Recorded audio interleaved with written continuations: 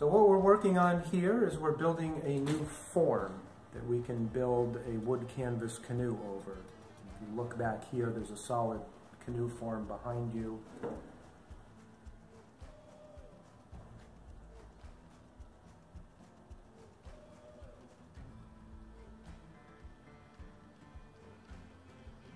There's another one to your left, which has a canoe being built on it. And so we're building this solid form right now. It's going to be a new canoe model for us. It's going to be a 16-foot canoe.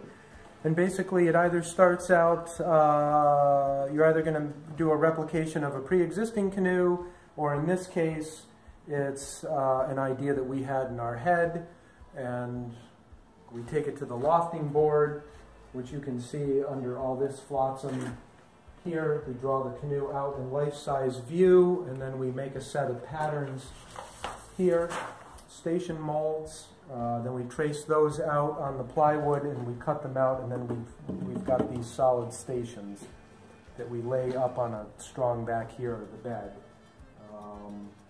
We'll get the ends on, and then we'll start to strip it in the next couple days.